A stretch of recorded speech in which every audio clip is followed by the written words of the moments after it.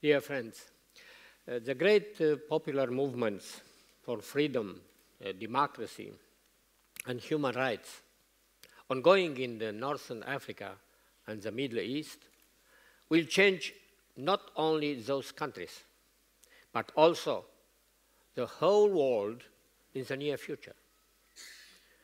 We talk about the possibility of establishing a security and ensuring peace system widely based on what we call soft power. The 20th century first half was marked by two world wars that caused the greatest human and material losses in the humankind history. We must not forget that they were triggered by totalitarian regimes, the first one by an absolute monarchy, the second by a Nazi dictatorship. The second half of the 20th century passed through a Cold War that opposed Western democracies, the Soviet Communist Empire, the most criminal regime in history. Global peace was preserved due to a balance of forces based on the nuclear threat that might have destroyed not only the parties involved in the conflict of any time, but the entire world. The last decade of the 20th century has radically changed the situation, but not because of the use of military force or even due to the economic strength. Decisive was the determination of crowds of people from the former communist countries of Central and Eastern Europe who believed in ideals of freedom, democracy, and human rights, and who were ready to fight and to die for them. The Soviet Empire collapsed, confronted to a peaceful movement, except Romania's tragic situation, where freedom was a price paid by over 1,000 dead, more than 3,000 seriously injured, and more than 6,000 people arrested and tortured in 6 days. I now the opportunity, and I thank the Freedom Forum for it, to express on behalf of myself and of the young Romanians who 20 years ago confronted empty-handed the army and security forces of Ceausescu dictatorship, our homage to the fighters for human rights in Northern Africa, in the Middle East, as well as around the world, now present in Oslo or away from us. Until the last moment of our life, we will feel solidarity with those who are carrying on this fight. It is a supreme duty towards our own martyrs who died fighting for freedom and democracy. One can understand changes in the security environment only if we take into account the change in the nature of international relations, on rules, of standards, of actors' typology, of goals, and of mechanism of action. In a unimultipolar world with anarchic periphery, like the one nowadays, a superpower like the United States of America cannot ensure global peace just by itself. The entire Western world is new multipolar and uneven.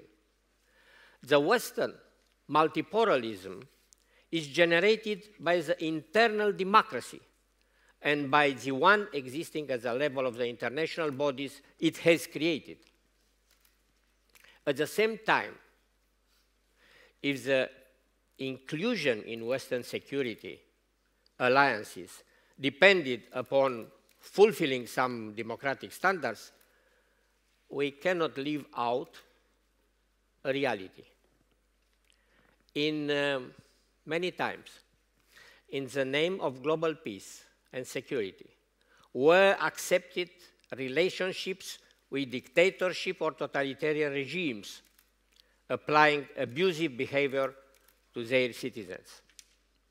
Furthermore, sometimes there was a tendency to consider more reliable leaders of totalitarian regimes than representative of democratic opposition or of the civil society. But if on the short term such an approach may generate some results, on long term, only democratic societies can ensure global peace and security. Conflict prevention and post-conflict situation management require a comprehensive and balanced view which ought to consider the interests of various ethnic and religious communities, the state's duties and their citizens' natural rights, as well as regional actors, circumstantial and long-term interests. It cannot be developed without the involvement of representatives capable to express the plurality of voices, questions and aspirations of billions of people. This is the basis of a new type of diplomacy, the cultural diplomacy, based on knowing the other. Misunderstanding the other's motivation has led to many wrong decisions in the foreign policy history, which caused conflicts and wars. From ancient times to our days, international politics and diplomacy have been developed based on power and strength relationships. The soft power concept is far from being functional, and cultural diplomacy is just at its beginning. I would like to be well understood. I am not pleading for replacing the classical diplomacy with cultural one. It would mean that I would support a dangerous utopia. However, I stand up for associating them. Great powers and international organizations try to create a political culture of security through negotiation and cooperation. In order to promote peace and understanding in the world, we are looking for the lowest common denominator around which we can agree. This is based on common interest. If 20 years ago, people in Eastern Europe were willing to fight and die for freedom and democracy, and nowadays, just under our eyes, they prove the same determination in other parts of the world, I think we can see not only common interest, but also common ideals. I think we can hope to even more. We can achieve true peace and understanding by focusing not on the lowest common denominator, but taking as reference the highest common denominator. In this new century of millennium, we can rediscover the faith, not in order to use it against others, as it happened for a long time during the humankind history, but in order to understand our mission on earth. People's arrogance made him forget the message of God.